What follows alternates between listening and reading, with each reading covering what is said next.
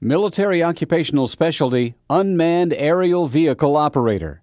These soldiers pilot and operate the Army's unmanned aerial vehicles, or UAVs, which gather imagery and sensory data for intelligence analysis. Liberty, Striker 1-4, request recovery on runway 06.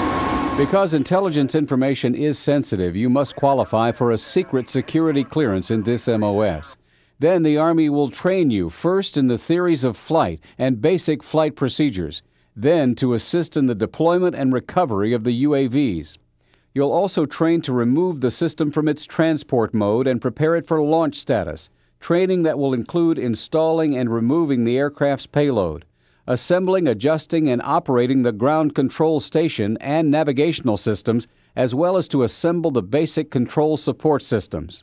The Army will also train you to remotely launch and recover the UAV and inspect and repair minor tears in the vehicle's skin.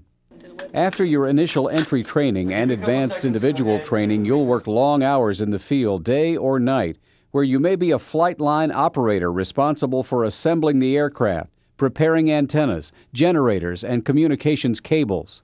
You may also work as an air vehicle operator responsible for its pre-flight, launch, and operation.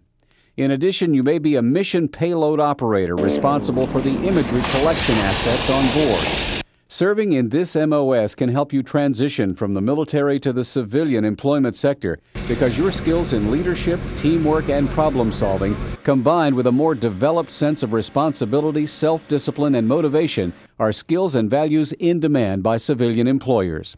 By providing a clear picture of enemy hostile intent or actions, you are a vital asset as a military occupational specialty, Unmanned Aerial Vehicle Operator.